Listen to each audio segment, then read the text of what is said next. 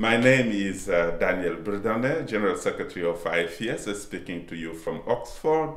I want to share with you the vision of the World Student Day. World Student Day is an opportunity for all the students around the world to get connected, to pray for the ministry, for the university.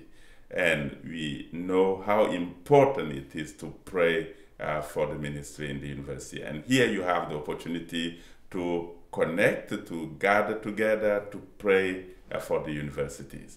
And this year, we pray because God wants to do something new.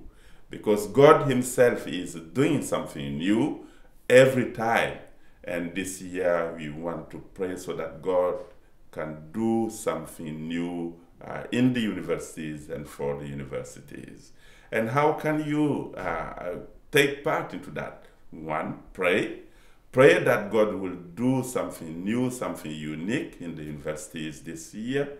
Pray individually, pray as a small group, pray as a community, inviting God to do something new. Secondly, you can be part of it.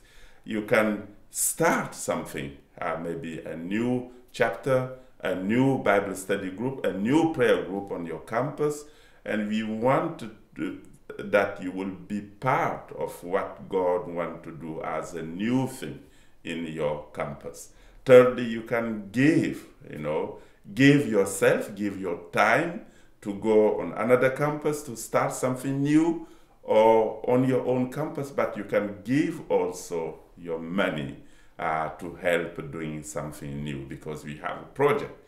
We have a project called Breaking New Ground that is about seeing at least 100 new groups starting in the universities around the world. And you can be part of that by praying, by giving your time, by giving your money.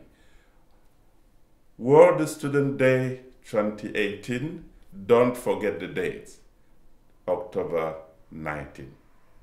Don't forget the dates. Be there. Maybe I will be there. I will be connected, and I will be back to you at that time again. God bless you.